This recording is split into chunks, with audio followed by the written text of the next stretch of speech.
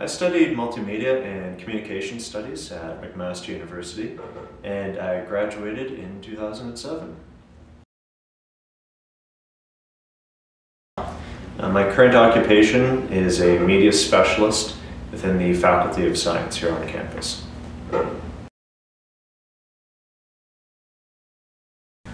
My primary roles revolve around the production and maintenance of multimedia assets for the Faculty of Science in the university. And this ranges from e-learning to video, graphic design, photography, web design. We like to joke that if it can be displayed on a glowing rectangle, we can produce it.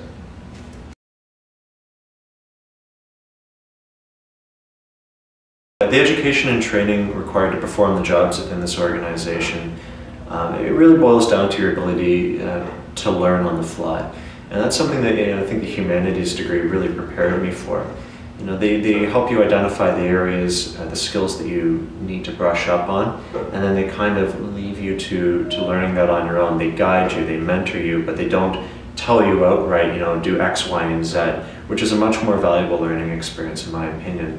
And that's something that media specialists need to be able to do, because we have to be very adaptable. The technology, the tools, it changes very frequently, and we need to learn new processes, several times a year. And if you don't know how to learn new software and new technology, you're going to get left behind very quickly.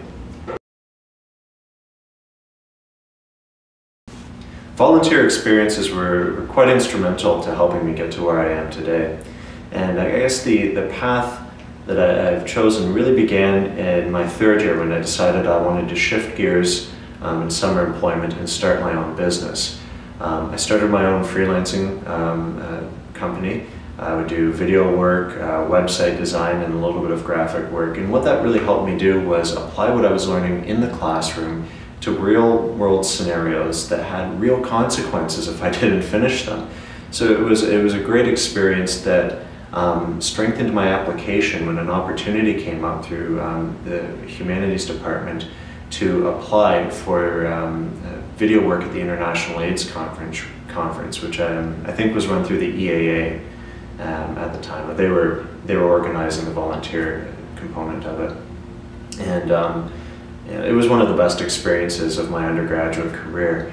I was right up there alongside the professional video crews. We were recording a panel with Bill Gates and Bill Clinton, debating about care options, and it was a good opportunity to network. I actually met a future employer and my current employer there. I was given an opportunity immediately after the conference to work at a television studio, and my current employer, McMaster, I met Chris McAllister there, who helped turn my thesis project into a full-time job. So it was kind of the starting point for my career as I know it today.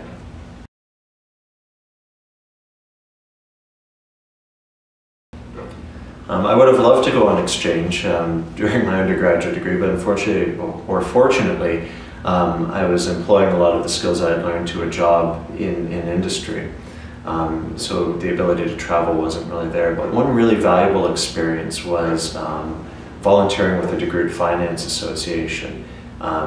Finance and math and the humanities, they're never really close. There aren't too many cross-reference classes in math when I'm an undergrad. So I thought, you know what, I'd really like to round out my educational portfolio by stepping outside of my comfort zone and seeing what applications there are for this, really important skill that I wasn't picking up. So I would say to students, look for those clubs that are going to make you a more well-rounded student, and look for opportunities within them. I was employing some of the multimedia skills that I had to do their website and communications, but by osmosis I was able to learn from the members that were there to talk about finance and investing and all the stuff that I really wanted to learn. So it was a great opportunity for us to experience each other's degrees through one common goal, which is understanding financial markets.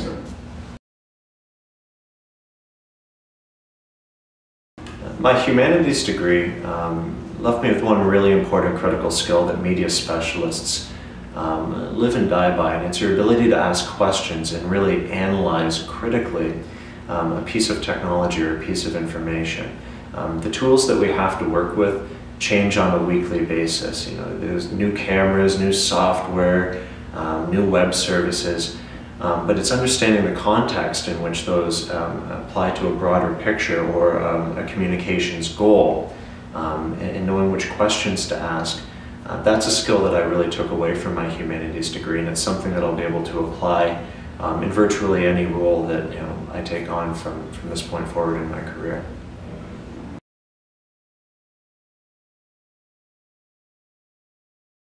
I'd say the best way to prepare for this type of career is to diversify. Your education is an investment, and you need to expand it outside of the classroom. You need to look for as many volunteer opportunities as you can. You need to look for as many opportunities to build new skills that you're afraid of. You know, this is your chance to do things that really scare you, because there are no consequences as a student. I mean, you're in this environment to learn and to fail, and to learn from those failures and to become a better person. So look for those clubs that you can build, videos for, websites for, do photography for. Look for those friends of family or small businesses that need work. Look for as many opportunities to employ your skills that you've picked up in the classroom outside of the classroom as possible, because that's where you're going to do your real learning.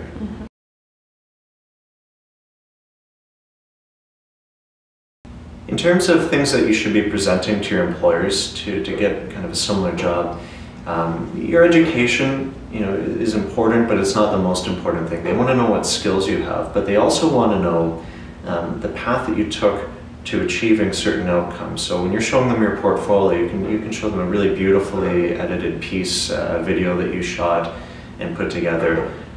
But I think most employers are going to be interested in how you came to produce that. What were the challenges that you identified? How did you work with the client? Tell the story of the work from start to finish. And I would advise students to keep a small journal. As you're working on projects, if you run into a problem with a group member, if you run into a problem with a piece of technology, just make a note of it. Because when you're interviewing later on, you want to be able to tell these stories and let the employers know that you're a critical thinker, and that when you run into problems, you know how to overcome them so that you can still reach that final goal.